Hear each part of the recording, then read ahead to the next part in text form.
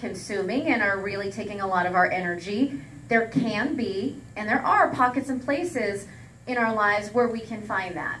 And that's just the biggest thing that I like to bring to people's awareness is that creating safe space, creating safe places for us to dive in a little bit deeper and more authentically to really who we are, I think really allows us to grow and to stay on our path of healing and recovery. Okay, anyone else have any comments before we move on to the next incredibly awesome game? Cool, okay, we're good. So we are gonna play another game, and I'm gonna check on the time and see how many games we have.